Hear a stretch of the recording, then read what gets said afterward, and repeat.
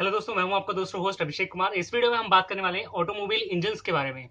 Automobile engine जो है वो आईसी इंजन होता है। आईसी इंजन जो कि हीट इंजन का एक टाइप है। सबसे पहले हीट इंजन क्या होता है ये जान लेते हैं। हीट इंजन हम उस इंजन को कहते हैं जो कि हीट एनर्जी का इस्तेमाल करता है और उसे कन्वर्ट करता है मैकेनिकल वर्क में। इसके लिए वो किसी फ्यूल को बर्न करता है, और फ्यूल का बर्न कहां पर हो रहा है इस बिहाफ पर उसे क्लासिफाइड किया गया है दो तरह से। Number one, external combustion engine, and number two, internal combustion engine. External combustion engine यानी कि जिसमें कंबशन एक्सटर्नली हो रहा है, यानी कि कंबशन जो है वो इंजन के अंदर नहीं हो रहा है, इंजन के बाहर हो रहा है। इसे कहते हैं हम एक्सटर्नल कंबशन इंजन। जैसे कि स्टीम इंजन। स्टीम इंजन में क्या होता है कि बॉयलर्स में फ्यूल जलाया जाता है जिससे स्टीम जनरेट होती है, और स्टीम का इस्तेमाल हम स्टीम इंजन के लिए करते हैं। नंबर सेकंड है हमारा इंटरनल कंबशन इंजन, जिसमें कंबशन इंजन के अंदर ही हो रहा होता है। जैसे कि पिस्टन सिलेंडर इंजन होते हैं, वो भी बाइक्स के या कार्स के, जिसमें कि फ्यूल को इनटेक किया जाता है, उसके बाद फ्यूल बर्न किया जाता है, और फ्यूल के बर्न से जो पावर प्रोड्यूस होती है उससे पिस्टन मूव करता है और हमारी गाड़ी चल पाती है। तो चलिए अब जान लेते हैं एक्सटर्नल कंबशन इंजन और इंटरनल कंबशन इंजन के क्या एडवांटेजेस हैं। सबसे पहले एक्सटर्नल कंबशन इंजन के बारे में बात करें तो एफिशिएंसी ज्यादा होती है एक्सटर्नल कंबशन इंजन से इंटरनल कंबशन इंजन की। इसकी मैकेनिकल सिंप्लिसिटी इसकी काफी ज्यादा है, मतलब काफी सिंपल है डिजाइन में, और लो कॉस्ट में भी अवेलेबल होता है, और हाई कोल्ड एरिया जहां होते हैं, ठंडे इलाके, वहां पर आसानी से स्टार्ट हो जाता है और कम स्पेस रिक्वायर्ड करता है। और अगर एक्सटर्नल कंबशन इंजन की बात करें तो ज्यादा टॉर्क प्रोड्यूस करता है, इसका एडवांटेज है। और क्योंकि कंबशन जो है वो इंजन के बाहर हो रहा है तो चीप फ्यूल का भी इस्तेमाल कर सकते हो। और साथ में जो एक्सटर्नल कंबशन हो रहा है इसलिए जो जो पार्ट्स हैं वो फ्लेक्सिबल हैं, उन्हें डिसअरेंज किया जाता है, फिर दोबारा से अरेंज किया जाता है या चेंज किया जाता है, बस बड़ी ही आसानी से।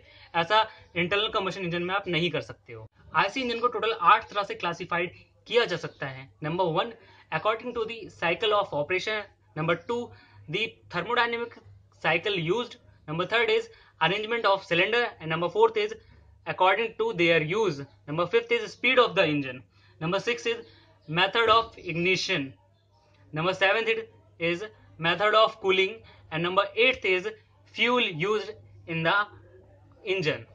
According to the cycle of operation से हम इसे दो पार्ट्स में डिवाइड कर सकते हैं। Number one, 2 stroke engine, and number second, 4 stroke engine.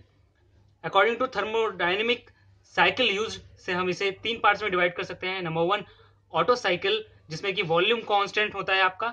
Number second, diesel cycle, जिसमें कि प्रेशर कांस्टेंट रहता है। एंड नंबर थर्ड है डुअल कंबशन के तौर पे। अरेंजमेंट ऑफ सिलेंडर की बात करें तो हम इसे 7 पार्ट्स में डिवाइड कर सकते हैं। Number one, single cylinder engine. Number second, inline और straight engine. Number third, we engine. Number fourth, opposite piston engine. Number fifth, opposite cylinder engine.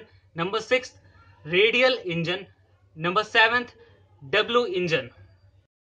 According to their use की बात करें तो हम इसे 4 पार्ट्स में डिवाइड कर सकते हैं। Number one, stationary engine. Number second, marine engine. Number third, portable engine. Number fourth, automobile engine. Speed की बात करें तो हम इसे 3 पार्ट्स में डिवाइड कर सकते हैं। नंबर वन, लो speed engine. Number second, medium speed engine, जो कि 500 से 1000 आरपीएम तक रिवॉल्व करते हैं। Number third, high speed engine, जो कि 1000 आरपीएम से ऊपर रिवॉल्व करते हैं।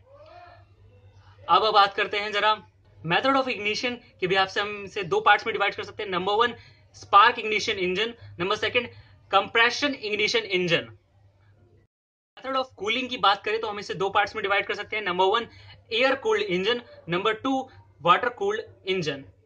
फ्यूल यूज की बात करें तो हम इसे टोटल 4 पार्ट्स में डिवाइड कर सकते हैं। Number one, petrol engine. Number second, diesel engine. Number third, gas engine.